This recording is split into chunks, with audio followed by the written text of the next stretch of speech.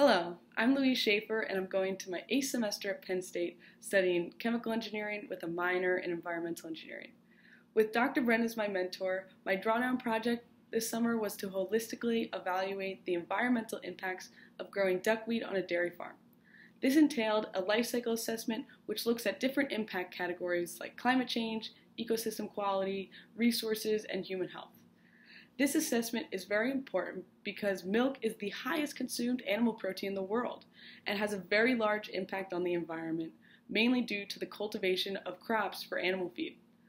The large amount of crops grown to feed dairy cattle causes an excess nutrient release which leads to the eutrophication of water bodies as well as contributes to the release of greenhouse gas emissions.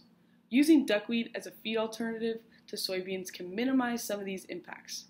Duckweed is an aquatic plant that can grow on dairy cattle wastewater and upcycle the nutrients from the farm to move towards a more circular bioeconomy while also providing a good source of protein for the cattle. The life cycle assessment showed a dairy farm growing duckweed to have an overall environmental benefit as opposed to soybeans.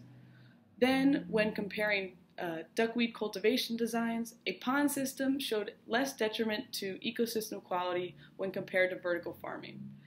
Therefore, a duckweed farming system can be a part of the solution to lessening the environmental impact of the most consumed animal protein in the world. Please take a look at my poster for more information.